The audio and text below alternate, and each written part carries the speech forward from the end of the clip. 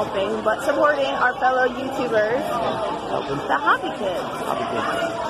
The Spooky Kids are here. They're excited to meet them. They had a nice little show, and now they're just behind us.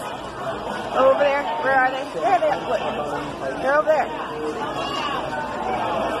So we're waiting in line to meet them. Soon we'll have our own meet and greet. Soon.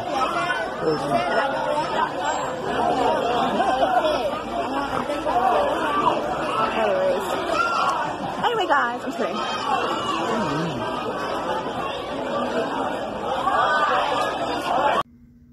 Hey guys, Spooky here, and we are still decorating the house, but I wanted to take a break and tell you guys a little tea about what happened last weekend. What the hell? You didn't introduce me? You weren't in the video. Spooky and the best. And Zero. For you guys that didn't know, yes, he has a pumpkin at the end of his nose. It's not like Rudolph. Oh, you want to see what's in my nose? Anyway, so last weekend we decided to take the kids to see the Hobby Kids. For you guys that don't know who the Hobby Kids are, they're a family that do YouTube. For you guys who have kids, they would like them. They do funny little videos. There's 3 boys, their mom, their dad, their grandfather, their grandmother, and a dog. So, Floppy. So we went to go see them. They had a lot of fun. There was games and cupcakes and photo ops. And finally the family came out. They did a little show, and then they set up for photos with everybody. And everything was completely free. So the kids were excited. And it was funny because it was like they were meeting Michael Jackson. Like, kids were falling out, screaming. It was hilarious. Anyway, Cats and dogs living together. Anyway, so the Hobby family themselves, super nice, a lot of fun, great. However, this bitch. We're never going to be monetized. So anyway, we're standing in line because we had a number to go meet the Hobby family so the kids could get their pictures taken. And one of the volunteers, all the volunteers, let me say, were super nice except for this one. She's walking back and forth, and I noticed that she's just in a bad mood. I'm like, oh, somebody's having a bad day. And when she walked past me a couple times, I realized that her mascara had smudged right here on her face. And I'm like, oh my god, she's already in a bad mood. Somebody's going to end up taking a picture of her. She's going to see it later. She's going to see this black smudge on her face, and she's going to be even more in a bad mood.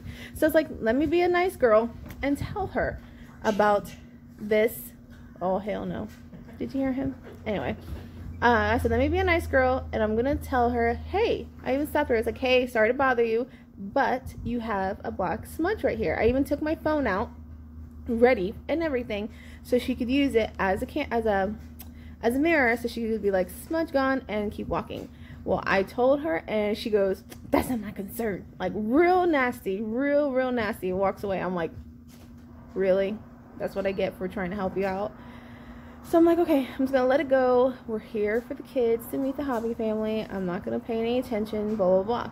So we're standing there, and lo and behold, the same girl comes and starts arguing with a mom who's right there. She has her kids sitting on the ground, and she's waiting in line, and as people are walking by, she's asking what their number is instead of gathering all her kids together and trying to, you know, smuggle into the line. Fine with that. But that lady was not fine with that. She was so nasty.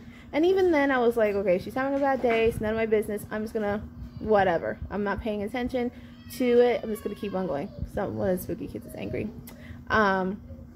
So I was like, whatever.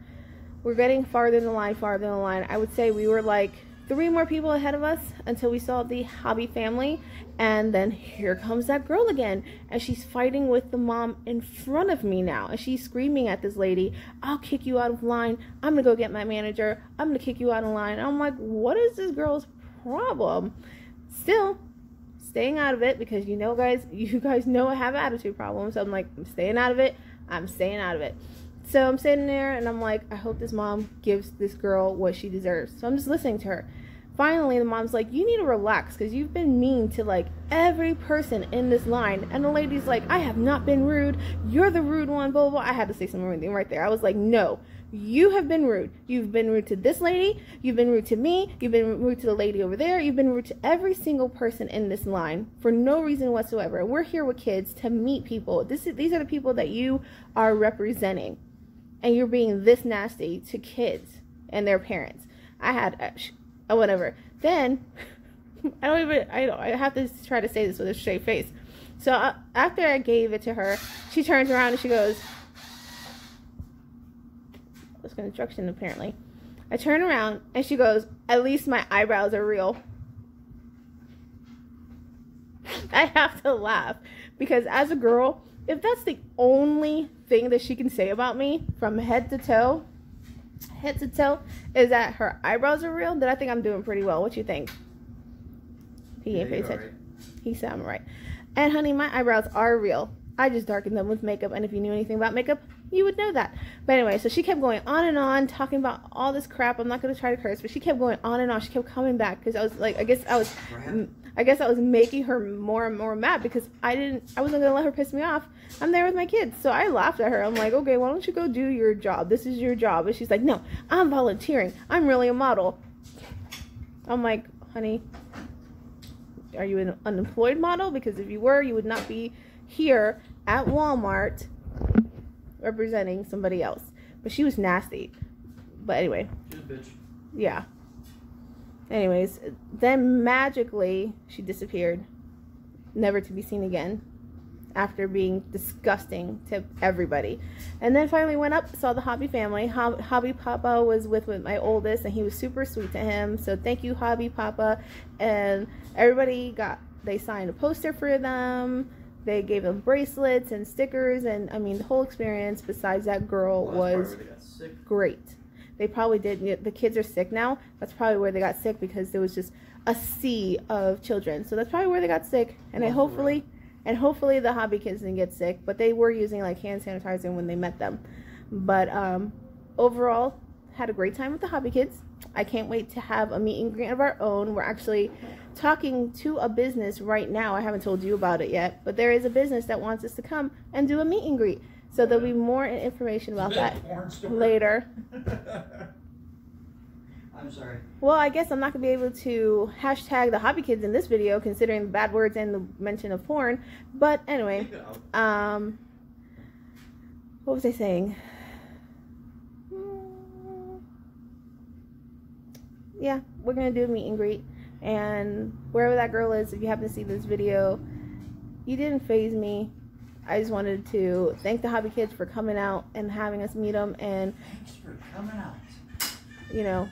Oh, also there was like a Barbie event there too. For you guys who like Barbie, check that out. Anyways, I hear the littlest squeaky baby upset, so we gotta go. Bye.